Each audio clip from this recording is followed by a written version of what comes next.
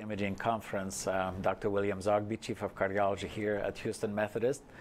And Happy New Year to everyone. Hopefully this year will be a healthier one, and we'll see, prospect and success in everyone's life and better health. Today, we will start actually this year by addressing the topic of myocardial viability, and it's a pleasure to welcome also my associates here at Houston Methodist, Dr. Mouaz Al-Mallah, who's the director of the Cardiovascular PET imaging program at Houston Methodist, and Dr. Dipan Shah, director of Cardiovascular Imaging and also the Cardiovascular Magnetic Resonance Laboratory at Houston Methodist. So what we wanted to do today is to give you an overview on myocardial viability from every modality point of view, because these are available for you nowadays, and particularly in a specific patient with depressed ventricular function and ischemic heart disease, as to assess myocardial viability. We'll go through their accuracy, where do you see their use, and hopefully you'll have access to these modalities yourself in your programs. So let's go ahead and get started. A historical picture, if you will. It's interesting that it's been 40 years since the concept actually was not only advanced but also emphasized by the late Dr. Rahim Tula in some investigations early on. After bypass surgery, noticed that the ventricular function had improved significantly, and it improved a bit after nitroglycerin.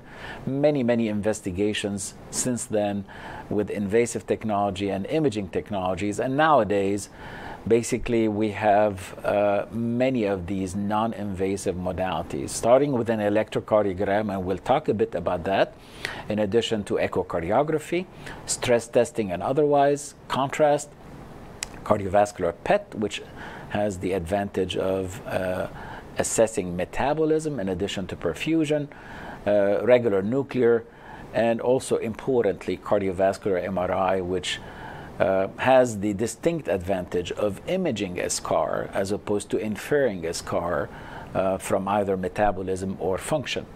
So I think we have an amazing array of technologies and modalities for us to be able to use. And the question is, how do we do that? And maybe also a bit about the pathophysiology of this disease of myocardial hibernation or viability in a chronic ischemic syndrome. If you take a look at biopsies from patients with this entity, you may have from minimal, if you will, myocardial disarray and fibrosis to a completed infarction and somewhere in between. And just imaging the heart with regular imaging, you won't be able to differentiate what the dysfunction and underlying mechanism of the dysfunction is in a chronic ischemic syndrome, if you will. And that's why the importance of adding something to the imaging modality to substantiate the involvement and how much viability there is. Now, the goals of viability assessment, certainly identifying patients that would benefit from revascularization, predicting recovery, although the vast majority of this recovery of function have been at rest, except maybe one from our institution looking at the myocardial reserve that occurs after revascularization. But most importantly, clinically nowadays, is that in advanced heart failure, to help predict and decide on management, revascularization versus VAD transplantation, or some challenging chronic total occlusions that an individual may decide to go after, and whether is it important to do, and how much viability there is in such a patient. So the indicators of viability, yes, if somebody has angina, it already tells you that there is viability in case you have a dysfunctional myocardium. Lack of Q waves in the appropriate scenario, dysfunction with a lot of ischemic burden, hypokinesis as opposed to akinesis because there is thickening already, contractile reserve, which appears to be paradoxical initially, because how can you have contractile reserve still on an ischemic myocardium? Radionuclide uptake, PET imaging and mismatch, and we'll talk about that. Inducible ischemia. Anytime you have inducible ischemia, be it wall motion or perfusion, it is an indicator of viability. And no or minimal delayed enhancement with gadolinium on CMR. So a lack of Q wave in ischemic cardiomyopathy is indeed specific for viability. So if you're on rounds and you have a patient who is known to have ischemic heart disease with a cardiomyopathy or significant dysfunction, if you have no Q waves, a lack of Q waves is very predictive, very specific. So I think do not discount that when you put together the information regarding a patient and viability. It is rather specific. Now for echocardiography, yes, we use dobutamine echocardiography to elicit a contractile reserve. Notice that in this protocol here, we emphasize lower doses of dobutamine because the ischemic threshold may be rather low and you may not have as much contractile reserve. And it's interesting that because of alterations in beta receptors, also TNF-alpha that has been measured from our institutions and others, that you may have down regulation and still some contractile reserve that can be elicited with lower doses of dobutamine. Now the interesting thing is if you continue towards higher doses, 10, 20, or 30 mics of dobutamine, you may elicit an ischemic response, which is called a biphasic response, improvement and then worsening, which is the most specific for recovery of function, and that this dysfunction that you're seeing is because of repetitive ischemia on such a patient. Let's take a look at this example here. So the display is rest, 5 micrograms of dobutamine, 10 mics, and maximal dose. And you could see some improvement at low dose, some worsening at high dose in this individual. And the reason why we mix lower doses a bit, if you can, is that you're not going to get 100% contractile reserve elicitation at a particular dose. And this is the dosimetry of 2.5, 5, 7.5, 10, 20, etc. mics. And you could see that the maximal contractile reserve that was observed in this investigation from Dr. Afridi when he was with us many years ago is between 7.5 and 10 mics. So in our laboratory, we display 5, 10 mics, and maximal dose of dobutamine. The types of dobutamine responses that you get are also predictive in a different way regarding recovery of function after revascularization. So the description that we've done many years ago, biphasic response, worsening, straight worsening, no contractile reserve in the minority of cases, sustained improvement, or no change. And the implications of what you see qualitatively or even quantitatively is with a biphasic response, it has the most prediction for recovery of function after revascularization, followed by just an ischemic response of worsening. So you start with hypokinesis and go to akinesis or dyskinesis. Notice that even if you have sustained improvement at high doses, you're not going to get much recovery of function because this segment, be it completely infarcted or tethered, is not ischemic, so revascularization may not improve it. Now, this is a dichotomous, if you will, classification. If I have a biphasic response versus any improvement, as would be expected, the sensitivity would be a little higher than just a biphasic response, and specificity would be lower. So many investigators or laboratories use up just to 10 mics per kilo of dobutamine and look at the improvement response, not biphasic response, and that's fine in somebody who may be unstable, if you will, or prone to arrhythmias, but you're trading a bit sensitivity for specificity.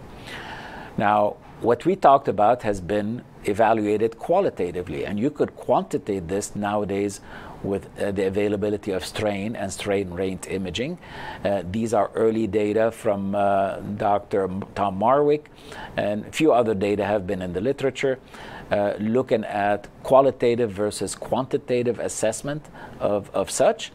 And the augmentation of wall motion qualitatively was predictor of viability, in addition to the strain rate quantitated at low dose dobutamine and how much of that has occurred with dobutamine. So basically, You could use it qualitatively, and you could add maybe some prediction to quantitative technique using strain rate, if you will, and that you could use with dobutamine. Now, interestingly enough, there are a few things that you could use at rest.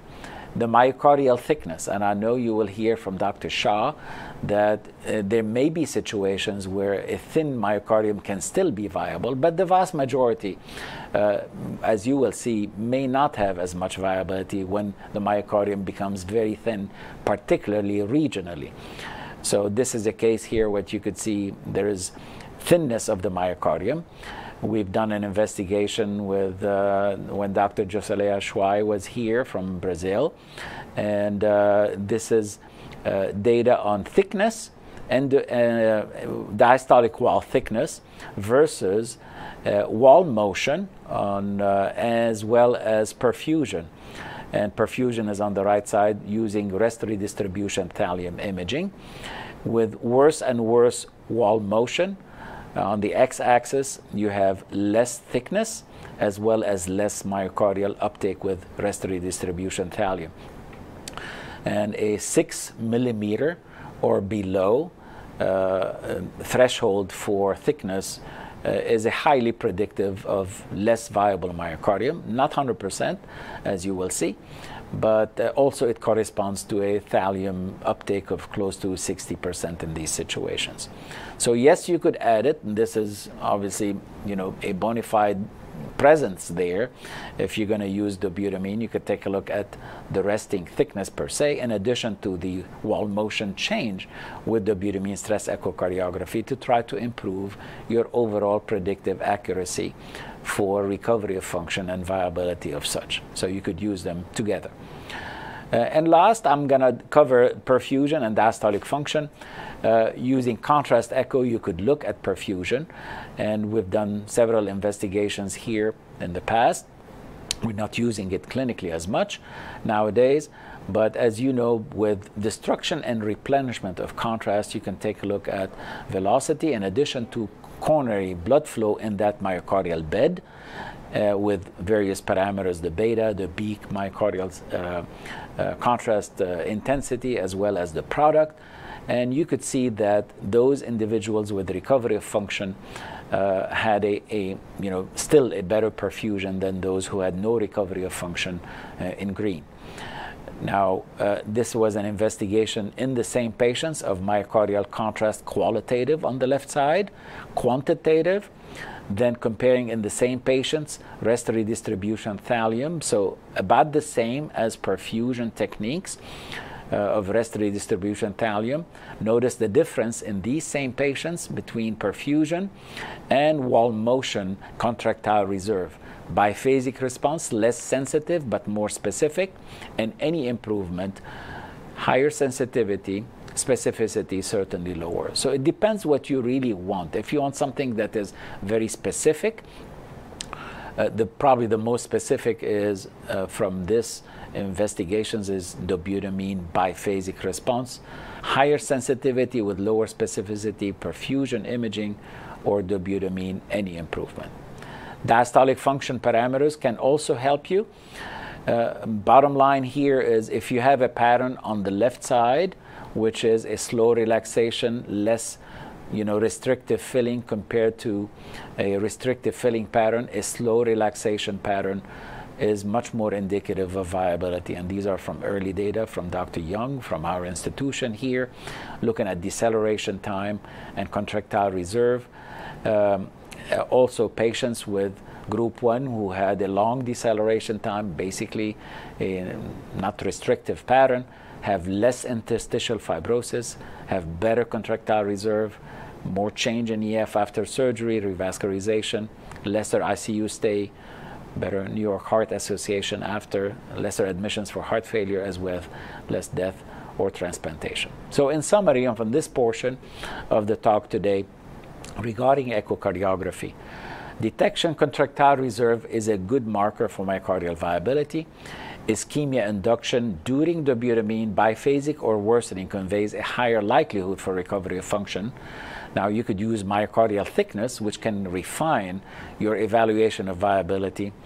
And last is contrast echo, improves the accuracy of detection of quality of viability, but quantitation is needed for such an evaluation.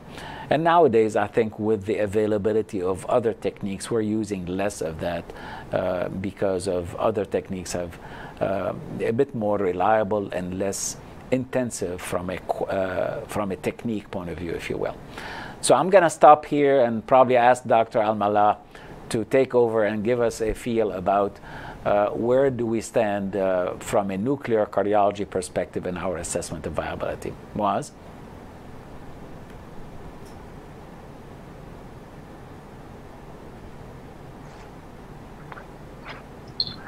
Thanks, Dr. Zoghbi. And can you hear me well and see my slides? Yes, we can. Okay. All right, so I'm tasked to talk to you about the nuclear perspective of assessment of viability. But before that, I just want to give you a more of a general background. When do you need viability imaging in general? Because recently we've seen kind of relative decline in the utilization of this technique for appropriate reasons, because many patients, you don't need viability before making a decision for revascularization. So as Dr. Zoghbi mentioned, patients with class 2 angina or more, they will need to go for revascularization. If you have moderate to severe ischemia and LV dysfunction, if you have normal ejection fraction, these patients technically telling you that the symptoms they're having is coming from viable myocardium. Patients with left main coronary disease or those who have no limited comorbidities. The typical patients that come to the nuclear lab, at least for assessment of viability, are those where there is an equipoise. Older patients, multiple comorbidities, heart failure with reduced ejection fraction, the LV is dilated, it appears to be a difficult procedure, not very good targets, chronic total occlusions. And these are the patients where the surgeon or the interventionalist would need more information before they go ahead and make a decision about revascularization and the extent of revascularization. As you heard, there are multiple techniques that can be used for that. In general, this is from a meta-analysis published nearly 15 years ago. Nuclear techniques have showed high sensitivity compared to the vitamin echo, which you just heard about. The vitamin echo, looking at contractile reserve, has higher specificity, but nuclear technique, especially FDG PET, has shown the highest sensitivity in terms of assessment of myocardial viability. I'm going to touch quickly on SPEC techniques, mainly for the fellows, although we are trying not to do them as often or only in special circumstances, but they are still used in practice and they are still heavily tested on boards. So it's very important for the fellows to know about these. And you can test the cell membrane integrity using thallium or technetium or nitrate-enhanced thallium or technetium. And for metabolism, it's primarily by PET, FDG, and acetate. These are the protocols. Either you bring the patient to the nuclear lab, you do a rest SPECT, then you wait 3 hours, get another image, and then wait another 4 hours and get another image.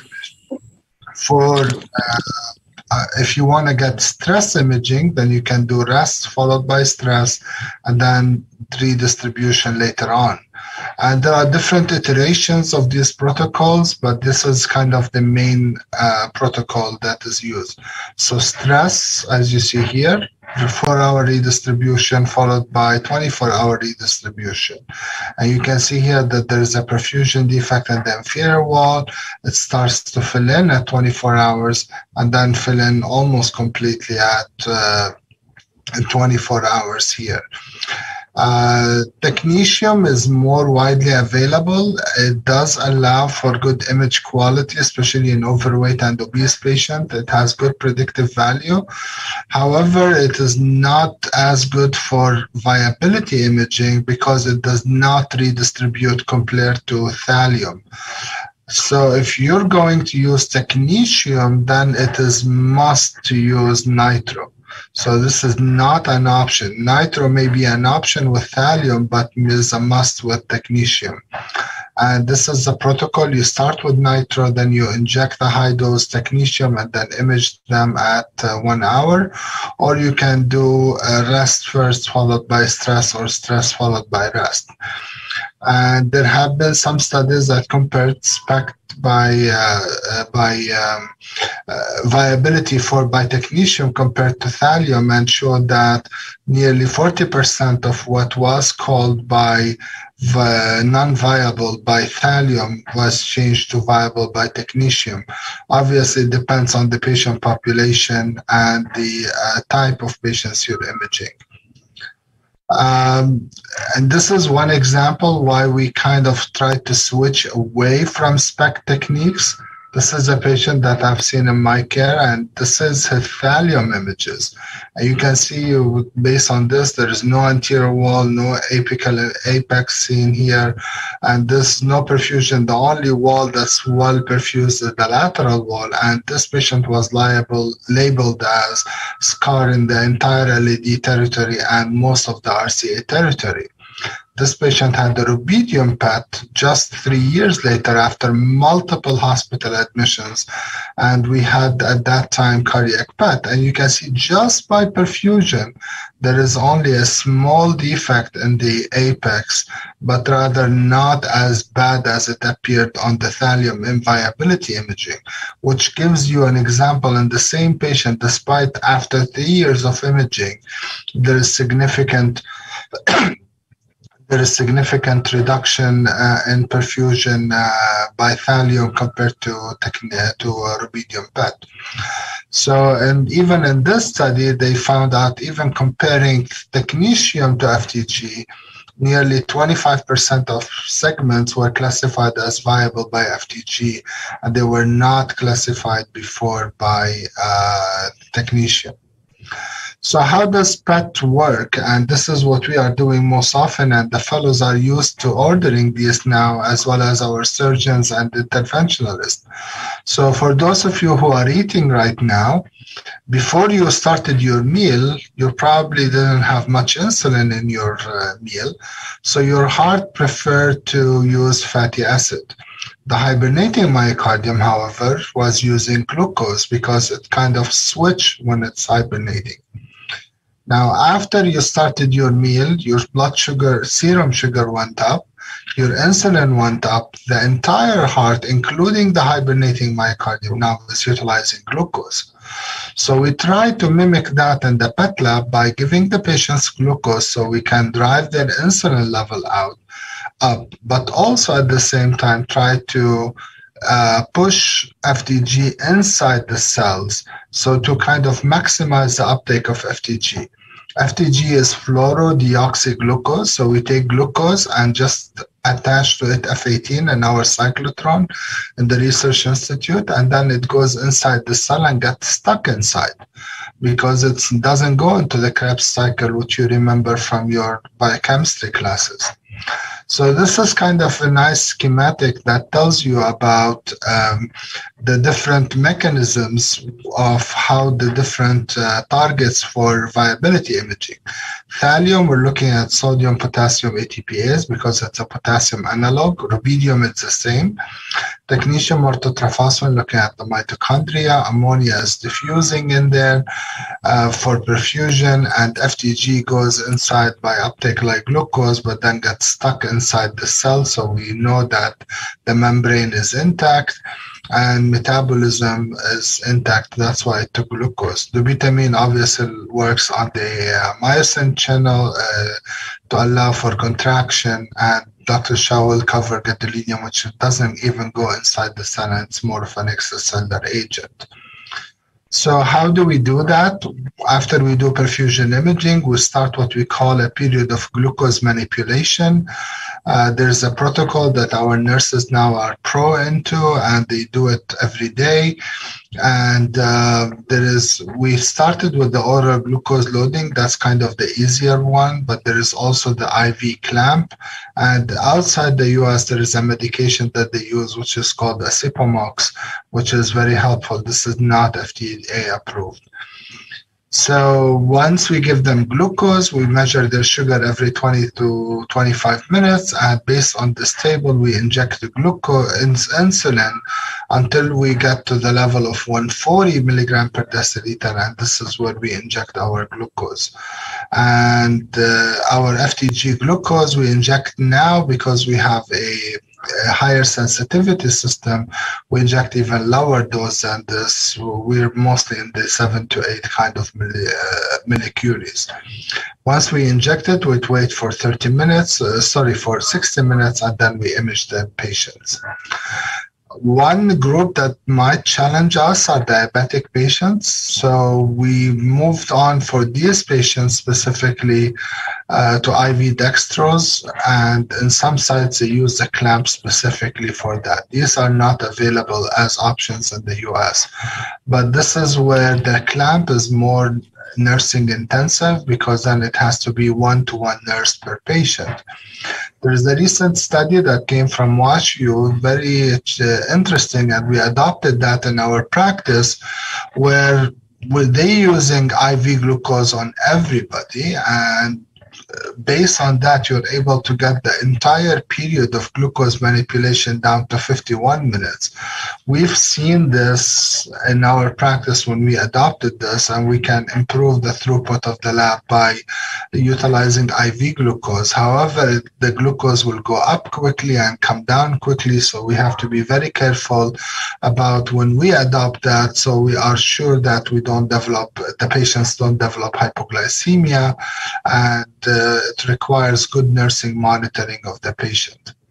So when you do that, you see that there is a perfusion defect, and when we look at metabolism, then we could see a transmural scar here. So we call that a match defect. It's a match between flow and metabolism.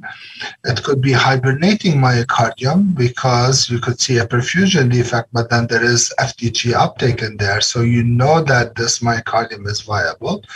And then finally, you could see what we call reverse mismatch, which is hypothesized to be more related to stunning from a specific lesion there.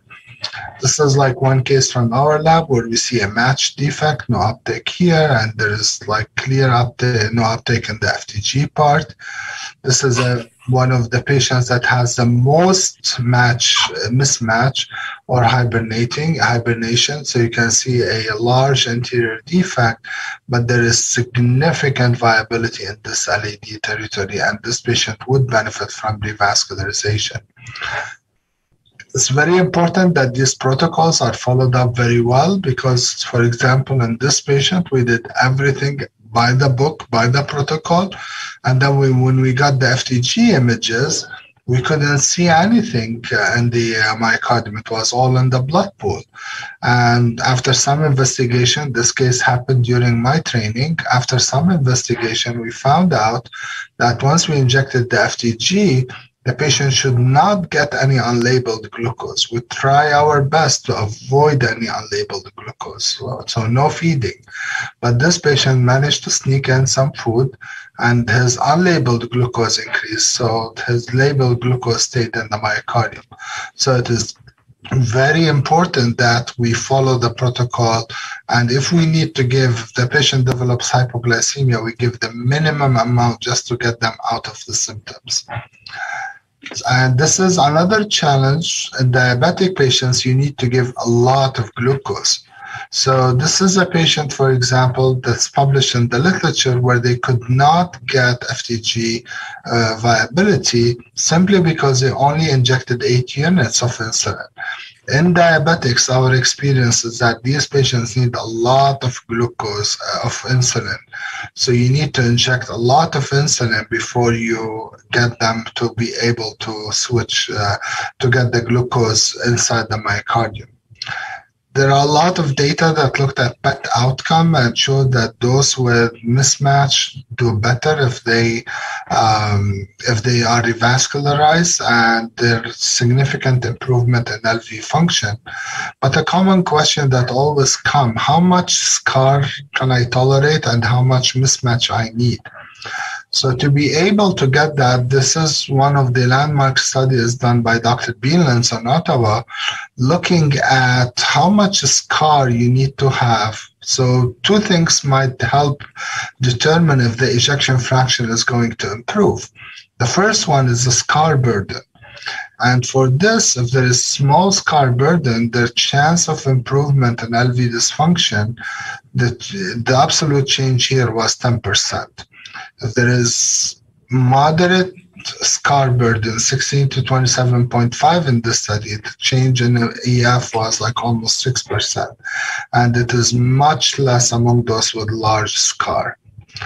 But also you need to have enough hibernating myocardium, which in this study made it to significance by 7%. So you need to have the combination to be able for the patient to improve in their in the LV ejection fraction. First, they need to have low scar, but at the same time, they need to have enough myocardium, which is jeopardized. By relieving that jeopardy, then by revascularizing them, then these patients will have improvement in their LV function.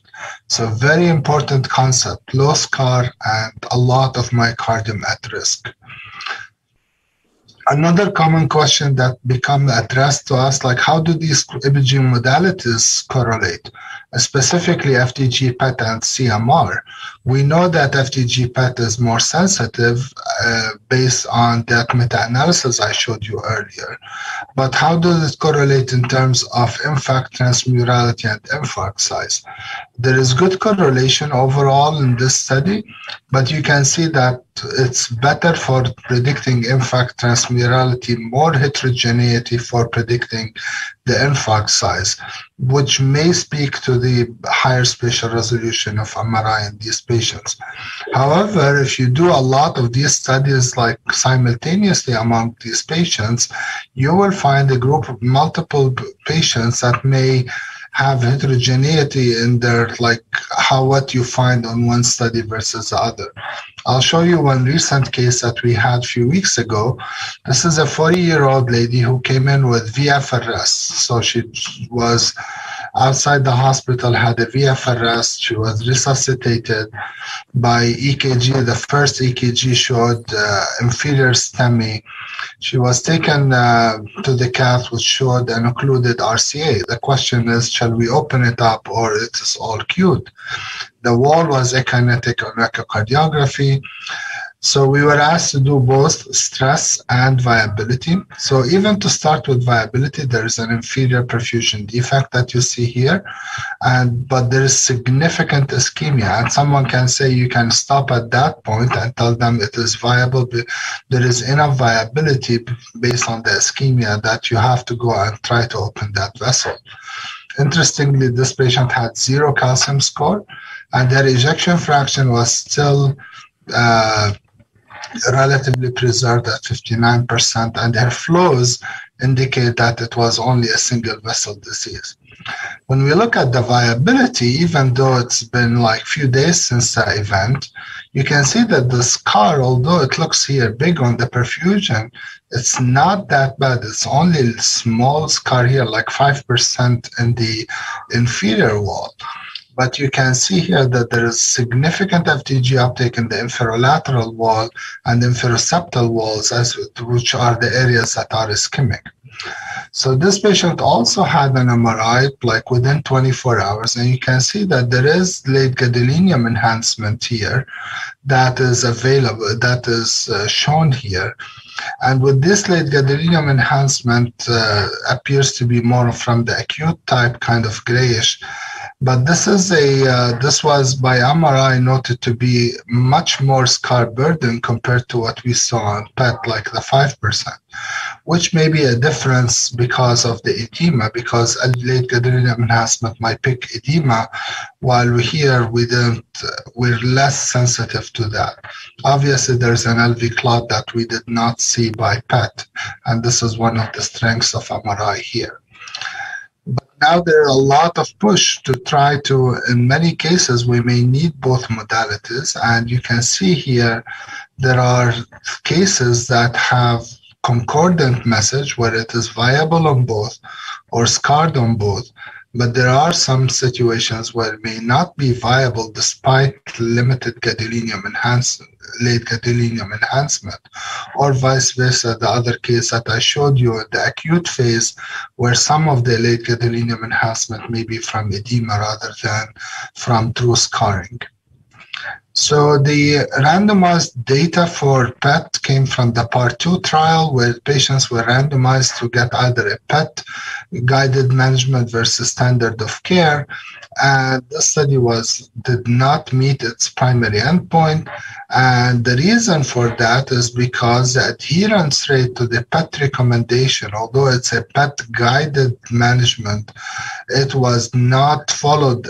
And nearly 50% among those with 50-50, and still among those with high viability, still about 20% did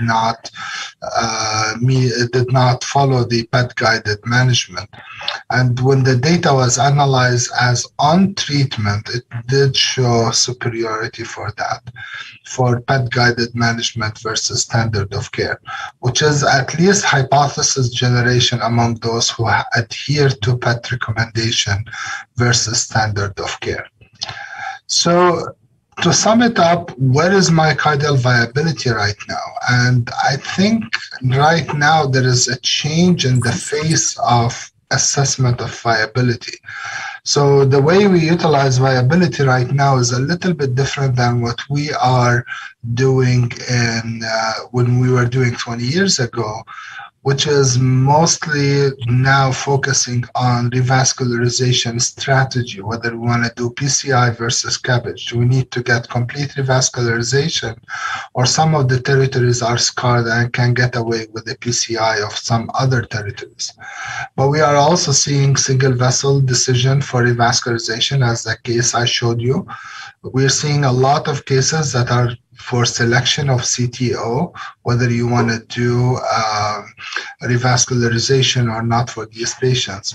But there is also a lot of utilization among the heart failure group, mostly for risk stratification and assessment of prediction of CRT and other advanced therapies. And finally, there is a new role that's kind of picking up for valvular heart disease, namely among patients with ischemic mitral regurgitation or low flow, low gradient aortic stenosis. And the reason for all of these modalities being used is simply because there is not one factor that will predict the outcome of these patients. Because here you see that even the different modalities have a positive predictive value in the 70s and negative predictive value also in the 70s. And this is simply because it's not only viability that will determine the outcome of these patients, but rather the patient risk for surgery, all the different comorbidities that the patient has, the suitability of target vessels for revascularization, the magnitude of hibernation and ischemia, as just showed you, the baseline LV ejection fraction, the LV size and degree of LV remodeling, the magnitude of scar, and also how long this cardiomyopathy been going on and the time to revascularization. And while viability is one factor, there are many other factors that should be taken into consideration when looking at these. And here I'm going to finish up with this slide showing you the different modalities that can be used for viability assessment, and focusing more on SPECT and PET techniques, you can see PET has looking at both the perfusion and metabolism. It's now starting to become more widely available than before, given the increase in use of PET for oncology procedures. It is an expensive test, though. It is very sensitive, good specificity, and has been well validated. And that's why you're seeing more of a shift from SPECT to PET for assessment of myocardial viability and for decision-making guidance. Thank you for your attention, and we'll take questions later on. Thank you, Dr. Al-Mallah, for a very nice overview of where we are in nuclear and PET imaging for viability. I'd like to remind our audience that they can submit their questions in two ways. One, either go to the web, go to paulev.com and enter DeBakey, or text DeBakey, DEBAKEY, to 37607. All right, Dr. Shah, tell us the latest on CMR and how do we use it for assessment of viability. Okay, I'm sharing my screen. Are you guys seeing it? Yes. Okay. So, I think that if you look at it, CMR is probably the newest of the imaging modalities for assessment of myocardial viability, with really the early studies for this being done in the late 1990s and early 2000s.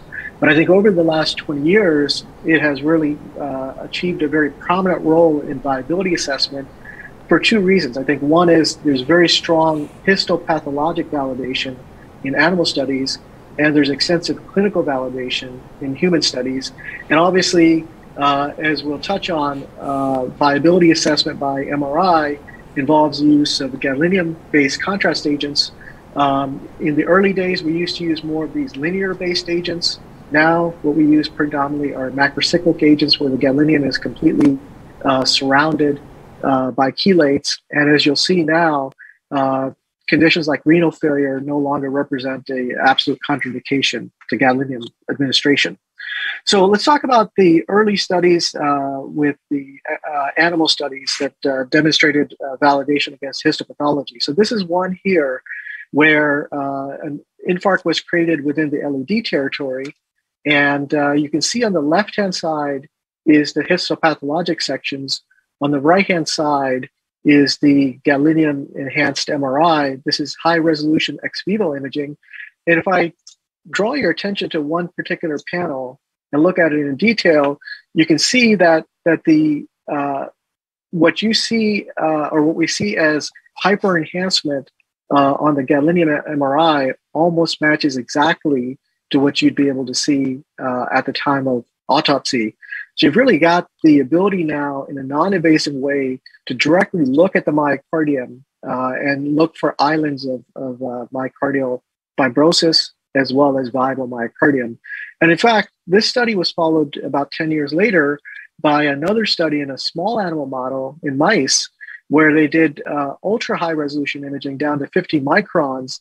And you'll notice, again, what you see on the histology as fibrosis is directly tracked with what you see on the MRI as areas of hyperenhancement.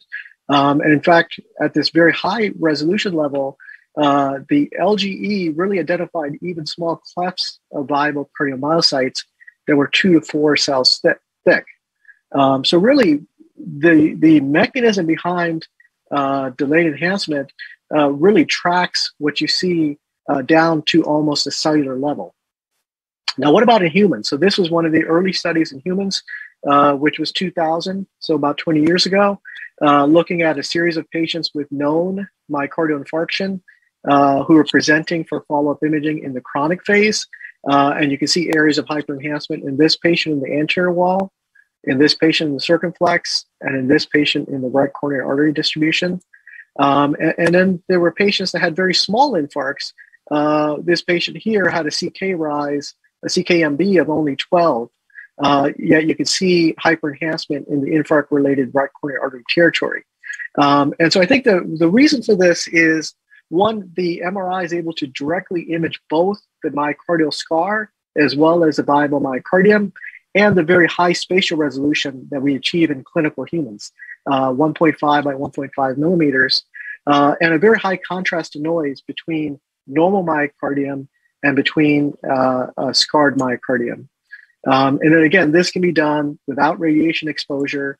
And in fact, the way that we do this technique clinically really involves putting an IV in, patient goes into the scanner, we'll typically get a set of cine images, which allow us to look at morphology and function, and then inject gadolinium contrast agents, wait about 5 or 10 minutes, and then perform the delayed enhancement MRI imaging, which identifies the presence of myocardial infarction or scar.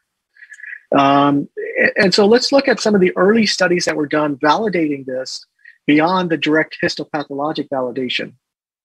And so this was kind of the classic study looking at patients that were scheduled for revascularization.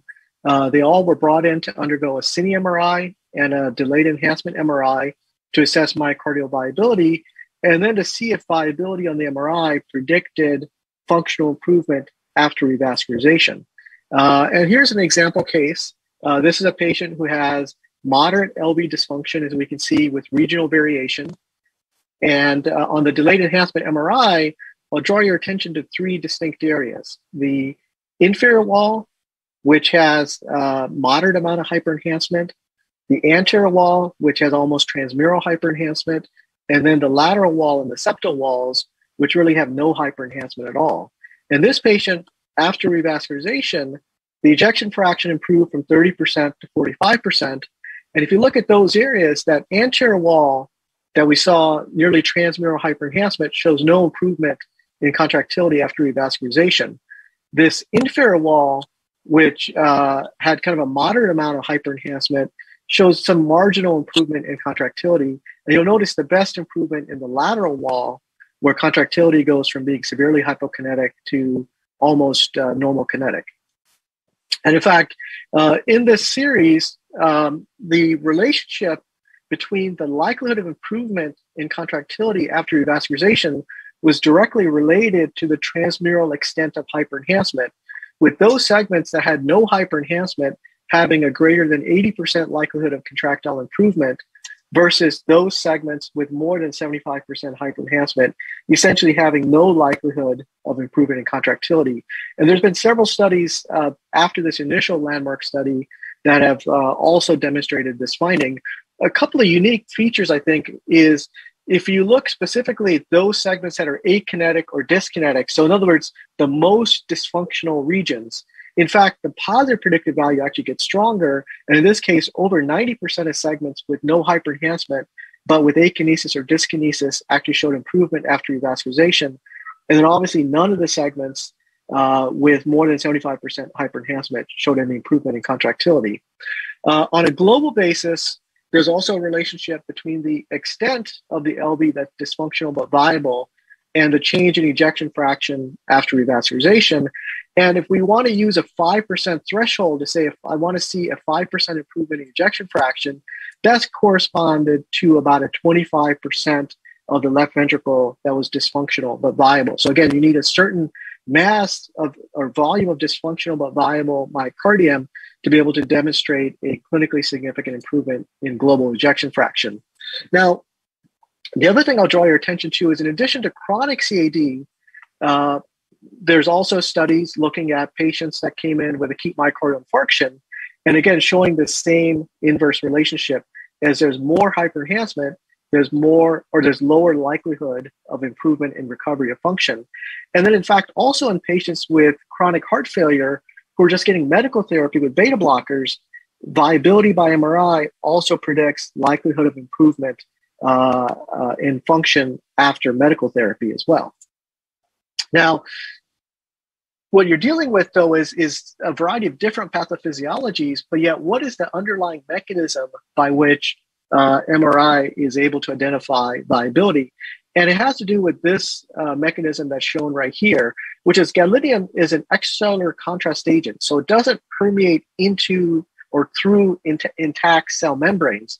So in normal myocardiums, where you have intact cell membranes with nice, tightly packed myocytes, there's very little volume of distribution for gadolinium, and therefore there's small amount of gadolinium uptake. Compare that to a patient who has an acute infarct, where now the cell membranes are no longer intact, and the gadolinium then is able to distribute both in the extracellular space as well as in the intracellular space because of lack of membrane integrity of the myocytes. And then in a chronic setting, which again is a very different histopathology, you have now a loose matrix of collagen fibers, where again there's an expansion of the excellular space, and as a result, you have an increased volume of distribution for gadolinium.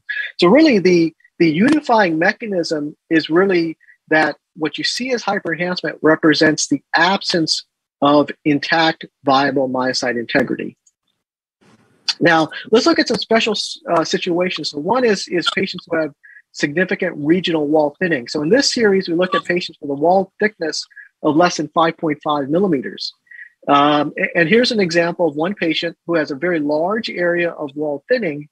And when we do our late gadolinium enhancement MRI, you can see extensive hyperenhancement in this area. So extensive wall thinning and extensive scarring.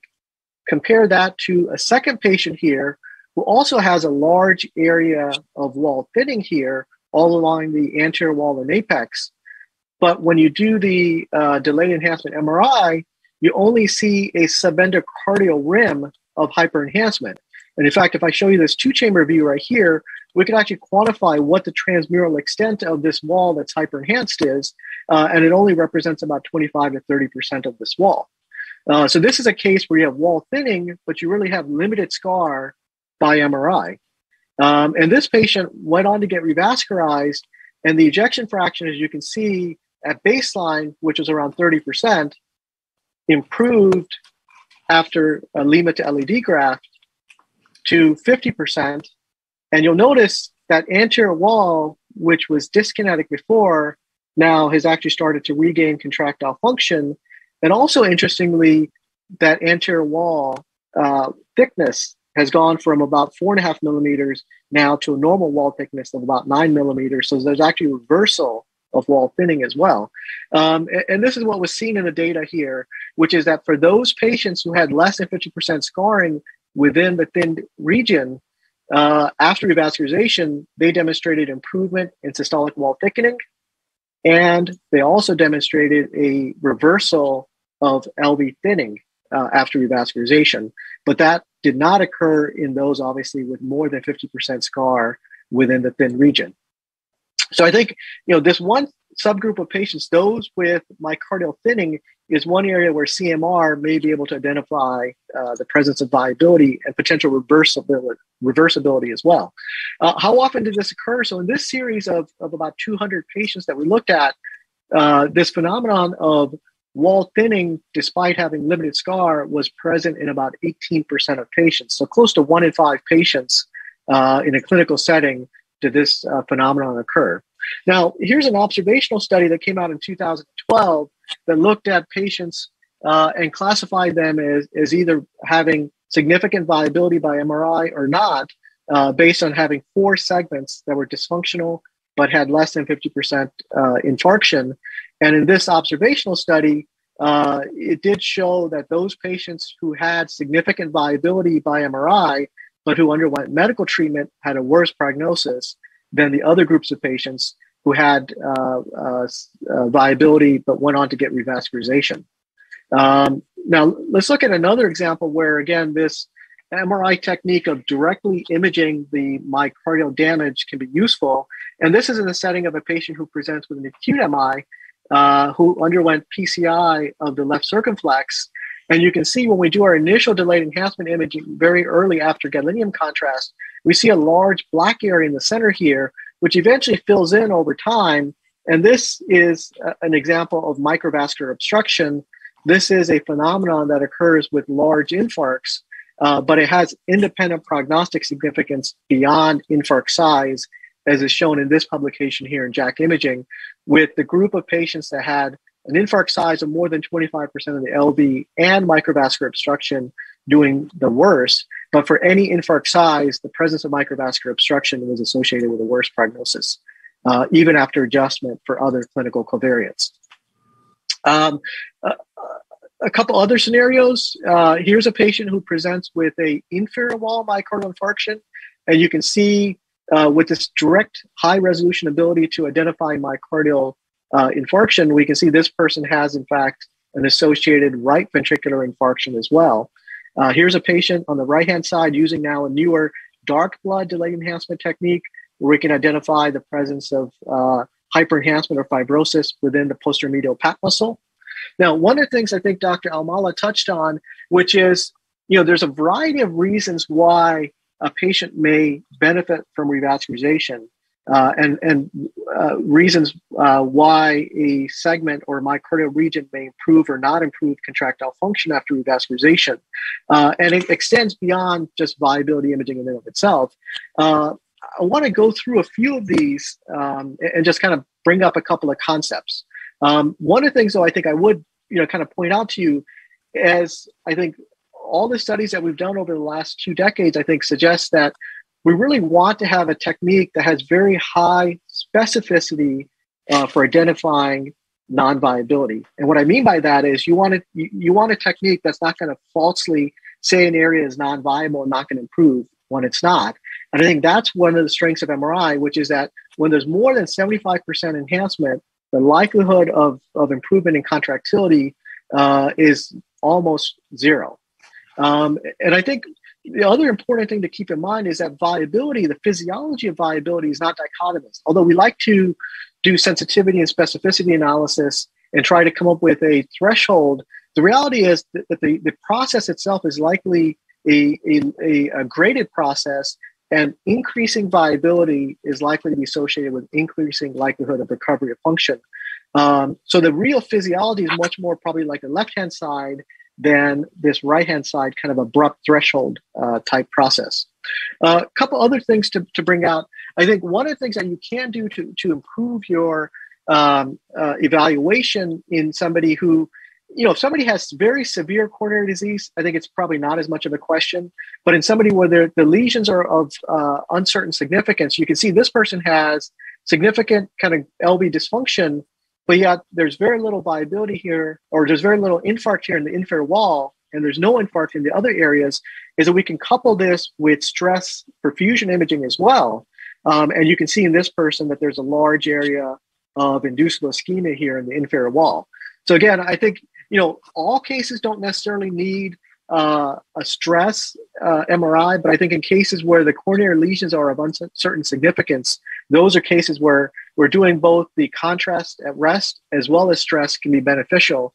The other thing to keep in mind is also what's the time period at which you're assessing your recovery of function after revascularization. That can have an impact based on the amount of scar that's present. So in this study, looking at patients with chronic total occlusion, so again, the most kind of extreme form of hypoperfusion, for those segments that showed less than 25% hyperenhancement, there was improvement within 5 months and further improvement out to 3 years.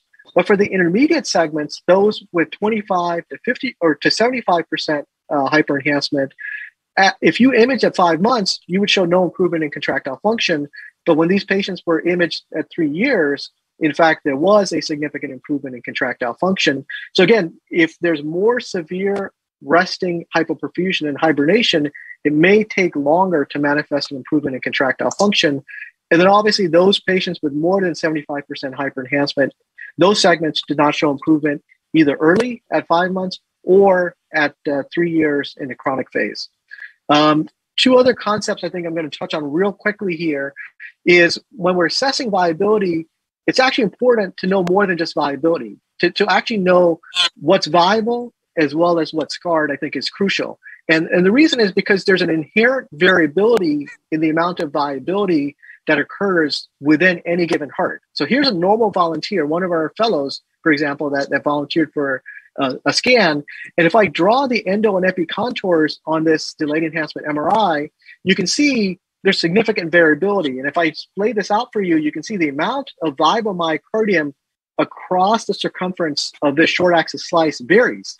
And in this other patient here who presented with the inferior wall non-STEMI, if I just look at viability, I would not be able to really tell that there is a presence of an infarct. But if I have the ability to also image scar or infarction, then you can identify that, in fact, there's a small subendocardial infarction that's present. The other concept I want to bring up is, again, why it's important to know more than just how much is alive, but also to know how much is dead or how much is scar, is this example scenario here, where if we look at the delayed enhancement in patient C and patient D, both of these patients have a viable rim that's black, which is about equal in size. But in this patient, this is a normal wall thickness with a large amount of hyperenhancement.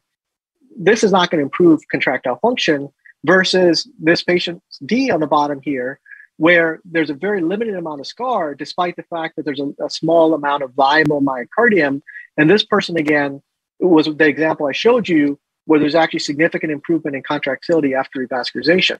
And then lastly, how long does it take to perform a delayed enhancement MRI? Well, there's now these sub-second kind of single-shot acquisition techniques where literally the acquisition can be done in the amount of time it takes to play this movie. This can be no breath holding, no arrhythmias, or independent arrhythmias, irrespective of gating, and can be done typically in about a minute or so.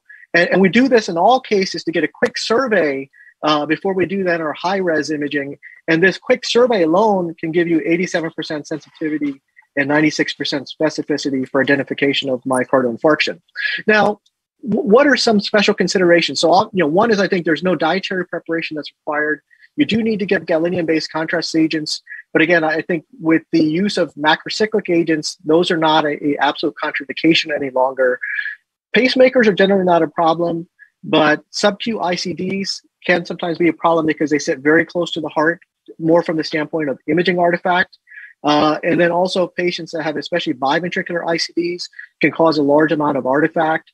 And those are patients where you might need to use specialized pulse sequences. And then lastly, a patient who has a balloon pump or LVAD, those are patients obviously that cannot undergo an MRI scan. So with that, I will leave it here. And I thank you for your attention. Thank you, Dipan, for a great discussion here of MRI. And, just thinking about our utilization of these imaging modalities, when do you see, I'm going to address the question to both of you, because nowadays, truly, dobutamine echo is used, but not as much as before, having in our armamentarium certainly PET as well as CMR. Do you see an advantage of one versus another, since we're talking about high advanced imaging here? So, I guess maybe I'm a little biased here. I would say, I think that, the scenarios that I brought out, patients with certainly ICDs, especially BIV ICDs, those are cases where it can be challenging sometimes to get a complete assessment of the LV by MRI. The sub-Q ICDs also sometimes, depending upon where they sit, could sit very close to the anterior wall of the heart and could cause a large amount of artifacts. So I think those are cases where, if all other things being equal, you may want to think about going to a PET versus MRI. But I think in a large number of cases, this kind of ability to directly visualize a myocardium, I think, is very unique. I think one area where people maybe haven't utilized as much is coupling the delayed enhancement MRI with a stress perfusion as well, which I think can potentially help with decision making, especially in people with kind of borderline significant coronaries. A perspective from you, Mouaz? Yeah, I agree with Dipan. In most cases, you can interchange them, at least from a PET perspective. The difficult ones are really the insulin dependent who use a lot of insulin. So this might be a challenge in cardiac PET. Although we can have our tricks around it, but I think that might be a problem sometimes. The other thing, other than that, I think we can have good assessment of the myocardium and in terms of viability. Situations where I would prefer PET versus the other, Dipan kind of mentioned the limitations with ICDs, and sometimes, like if there is in some sites where renal failure may be an issue, although now we are able to, using the newer agents from gadolinium, that's not an issue anymore, but there are some sites that are kind of limited with that still. But other than that, most often we are able to follow to get equal kind of situations. But overall, there has been a drop in the utilization of viability in general. And now really we're seeing the tip of the iceberg, the most sick patients, frail, multiple comorbidities, elderly, remodeled LV, multiple subendocardial scars, which kind of sometimes make it in a situation where it's not black and white. People want to believe it's viable, non-viable, and there's always this gray zone, which is we are seeing more often given the type of patients that we are seeing now. I fully agree with you. I think I fully agree with you. I think the number of referrals for viability has dropped.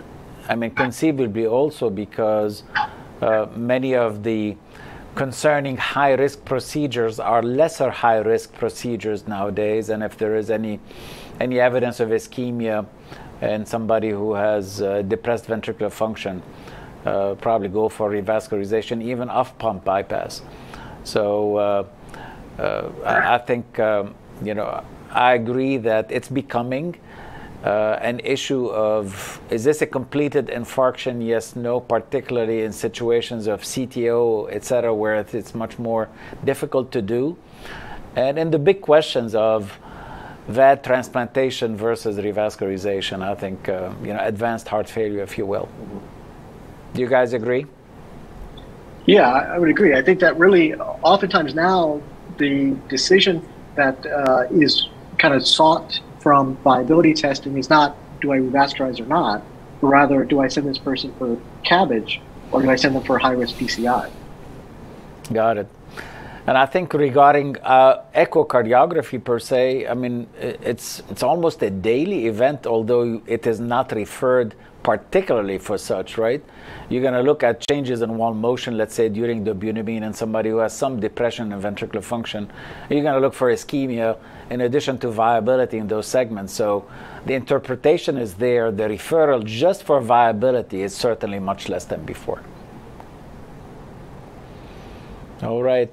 Well, with that, if I'm going to add one thing, our program, at least the PET program, has been up now for like almost 18 months, and we've done about 150 viabilities. So you can see that it is not an everyday procedure, but it is still needed for multiple patients, especially with the kind of referrals we're getting here. All right. Well, with that, we thank you for your engagement. We thank you for joining us today. And thank you again, Dr. Shah and Dr. Al-Mallah, for your contributions. See you next week. Thank you.